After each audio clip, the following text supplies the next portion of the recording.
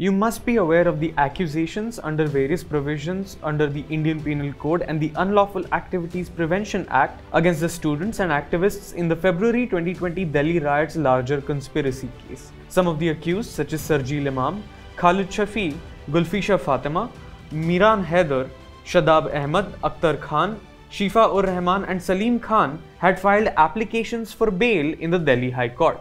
The judgment in at least 3 of these bail pleas was reserved by a special bench headed by Justice Siddharth Mridul in the Delhi High Court. However, following his elevation as the Chief Justice of the Manipur High Court, these matters will be re-argued before a 2-judge bench of Justice Suresh Kumar Kaith and Justice Sailendra Kaur. The bench will also hear the Delhi Police's appeal seeking cancellation of bail granted to Ishrat Jahan. The bail applications will be heard by the 2-judge bench from January 2024. To know more about the legal developments in the Delhi riots case, you can visit our website and follow LiveLaw for more legal updates.